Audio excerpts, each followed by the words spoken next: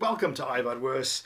Not so much a review today, but a beer challenge. This is my £10 supermarket beer challenge. So one of the channels I watch, Scott and Wandas World, Scott threw out this sort of, spend £10 in the supermarket, what interesting beers could you get?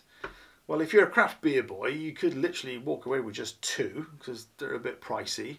But I think the idea was just to, what range of interesting beers could you get for a tenner? So this is my my effort. Adnams Broadside. Not tried this. Looking forward to reviewing this. It's a 6.3 500ml strong ale. Well, I thought, what's the price of that one? £1.90. Pocket money prices. The next one is an Erdinger. This will be the second Erdinger that I've tried. Erdinger Dunkle, so it's a dark beer, 5.3, 500ml. I said and only the second one that I've tried. I did try a low alcohol one in the Wetherspoons. Put me off them because not good, not good. Anyway, looking forward to that one. Then we've got my brother's favourite. So I've got Sharp's Alantic. It's a pale ale. And we have a 4.5 500ml. Have had this before. Don't think I've reviewed it. You haven't reviewed it. No, but Sharp's good brewery. Of their range, I prefer Sea Fury, but you don't see that very often. So there we go, Sharp's Atlantic. So again, this is another.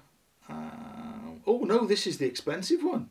£2.25. £2.25 for this one. I think this one, the Erdinger was Erdinger £1.80. Yeah. So yeah, why is Sharp? Why is that so expensive? Because it's popular. Could be, could be. Next one is from Salatarie. It's their blonde. It's their light and refreshing ale, 4%. So I was going to say, for some reason I thought it was called a summer ale, but it's their blonde. So again, not a heavy hitter, but I'm looking forward to doing that one. How much was that one? That one, thank you. That was a £1.90 again. So under £2. Yeah. That's not bad at all. Okay, and although I tried to get different breweries, I don't know what I was thinking. It wasn't until I got home that I realised I bought another Adnams, and this is Ghost Ship. This is one of Madam Director's favourite beers, and this is a 4.5. And the Ghost Ship was £1.90. Okay, so those are my five, and those roll in at £9.75. But Tesco's has a 4 for 6. Yeah, 4 for 6. So that one, the Broadside, wasn't in the deal. So taking those into account and the extra, that comes to £7.40, which enabled me to buy Ewans Champion. And I'm still under me. Yeah, I'm still under me £10. And the Champion, heavy hitter, 7.3. Absolutely love that beer. I've had it lots of times. So I thought that was a pretty good haul for under a tenner. I mean, what are we talking about? What's the? We don't drink. I mean, don't drink in pubs because we live in the middle of nowhere and it's a real trek to get to one. Every now and then we go to the local Spoons, which is like a 20-mile round trip for me.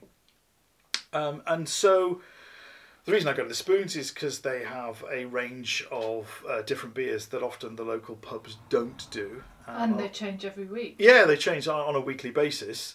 So I don't really know what you're paying for a pint these days. So the last time I was in the Spoons yesterday, and I think we were paying about $2.25 for their, craft beer range. So what's an average price of anything? What, 4 plus? 4 plus, isn't it? Yeah. So, 6 for a tenner. That's not a bad range, is it? That's not a bad price. Okay. So, tell me what you think. Have you tried any of these? Did you like any of these? I will be reviewing all of those except that one. And I'll be interested to hear, your thoughts. Give me your 10 and tell me which supermarket it came from.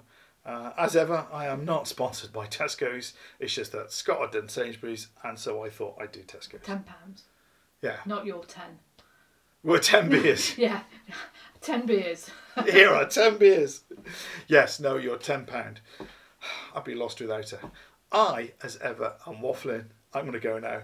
I'm going to open that one and enjoy. Cheers.